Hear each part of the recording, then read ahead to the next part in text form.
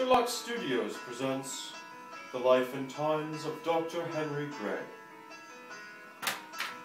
Good evening, ladies and gentlemen, boys and girls.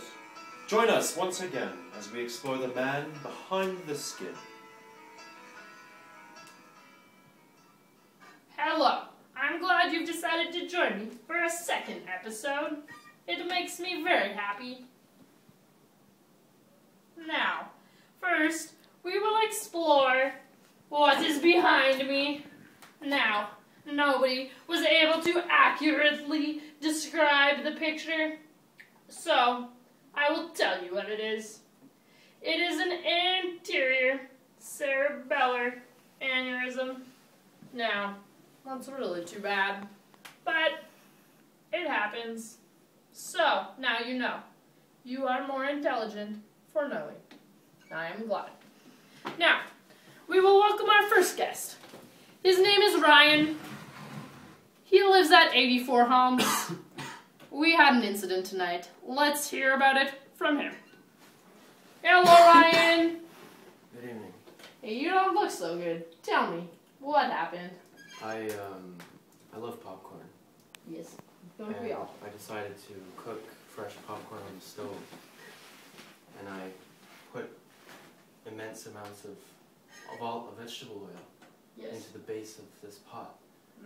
And I left it there on high heat, and I went upstairs to sing to a song. What song, Ryan, are you talking about? Tell me.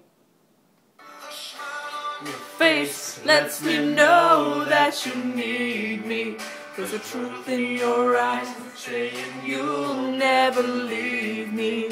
But the touch of your hand says you'll catch me whenever I fall.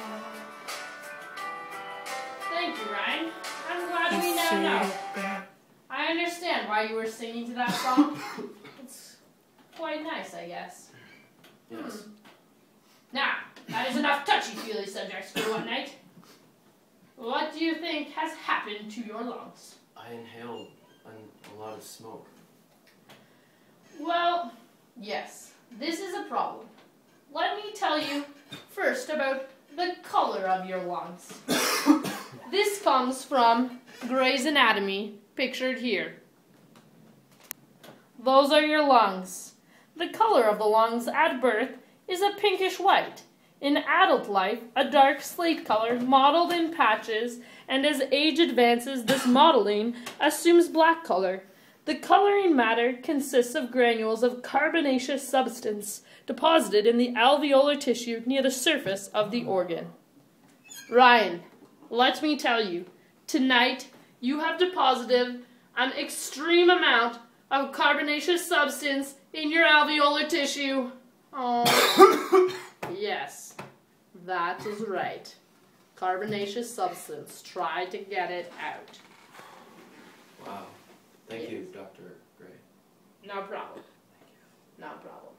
Now, to further elucidate this concept, I would like to invite my dear friend and our next guest, and probably a person who will frequent the show, David.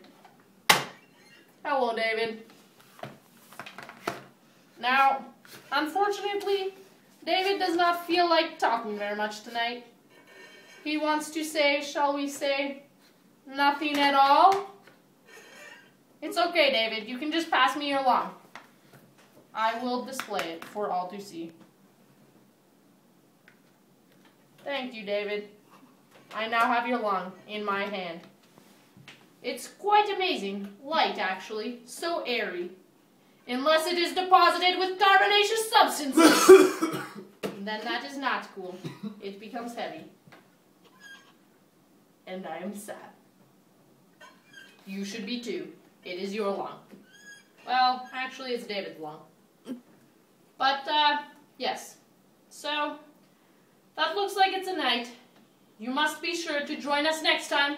I will be going to visit Santa, sitting on his lap, taking a trip to McMaster University campus. I hear it's quite the place. I will see for myself. I will see you next time. thank you for watching.